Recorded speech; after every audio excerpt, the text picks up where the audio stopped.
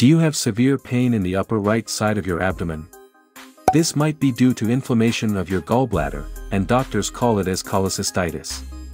Cholecystitis is inflammation of the gallbladder that causes your gallbladder to swell up and cause severe pain in the right upper quadrant. This often comes with nausea and vomiting. It occurs due to the blockage of the cystic duct or impaired emptying of the gallbladder. In 95% of cases, it is caused by gallstones. However, there are other cases where gallbladder stasis and lack of blood supply are held responsible, known as acalculous cholecystitis.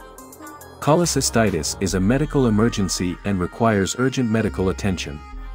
If you experience intense pain in your upper right abdomen or have nausea or vomiting, don't wait for the worst to happen, head to the hospital immediately. It could be an angry gallbladder.